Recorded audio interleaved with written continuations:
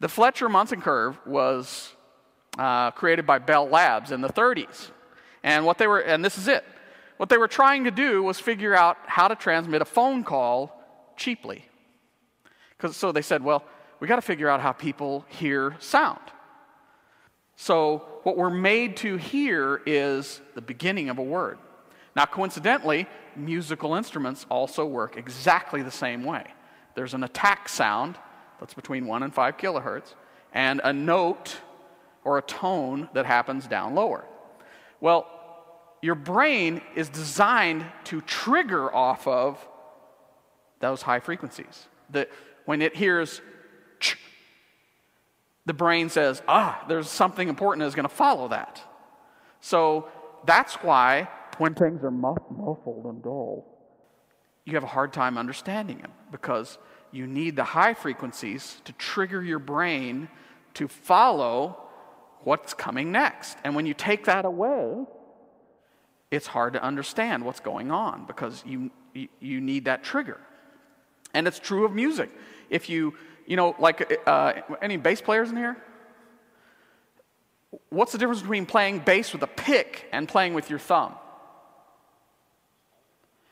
Louder, but also easier to hear. Like if you play with a pick, tick, tick, tick, tick, tick, tick, tick, you can hear the notes, because the pick makes a 1 to 5 kilohertz click before the notes that we don't hear very well. But if you play with your thumb, there isn't one, and all of a sudden there's no trigger that allows you to hear what's coming next. So it makes the bass harder to hear. And then it feels like it's not loud enough, so you end up turning it up but that's why. It has to do with the attack sound. Some of these things are so intriguing to me that you can tell just from that chart. Consonants are between 1 and 5 kilohertz. The fundamentals of speech are between 1 and 500. There are resonance frequencies that help you determine what a voice is or what a sound is. And music and speech work exactly the same way. This is a thing that happened to me over years of reading acoustics books. The vast majority of acoustics books don't talk about music. They talk about speech. And I thought, well, this is great. I'm in a band, I want to know how to make the band sound good. And all they're talking about is if you're in an office and the sound decibel level of the air conditioning equipment, you're like, that doesn't help me.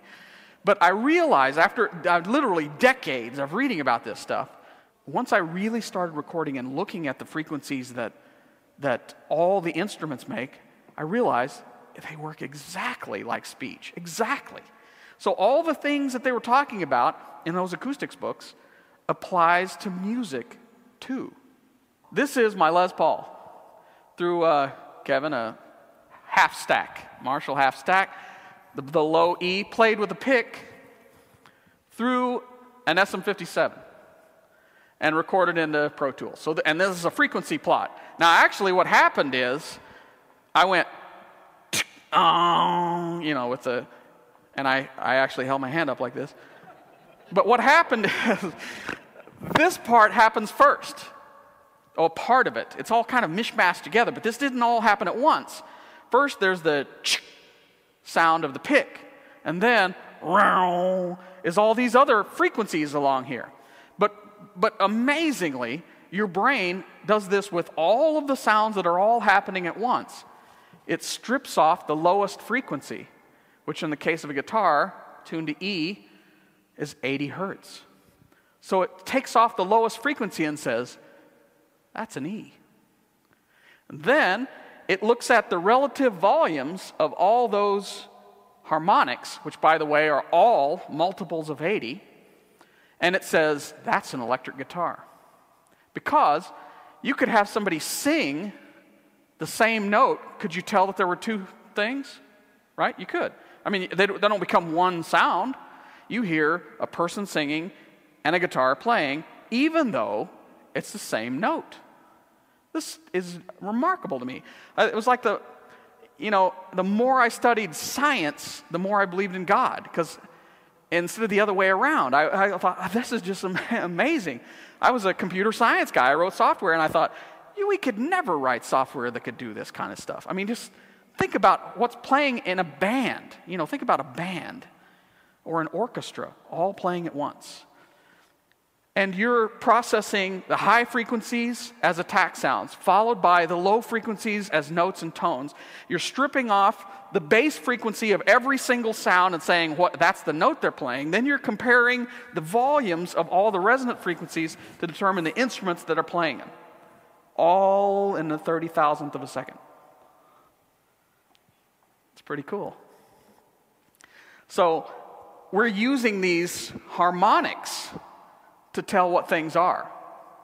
Not just, it's not just about this frequency down here. This is how you tell the note. But all of these are how you determine what it is. So all of those things are important. Any questions so far? Does anybody's head spin around there? Because I got a few nods. That's good. For sound guys, that's like huge. If they're like, you're on.